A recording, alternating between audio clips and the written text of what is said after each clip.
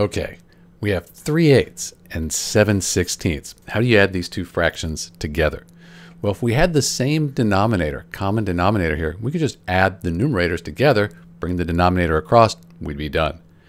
Why don't we do this?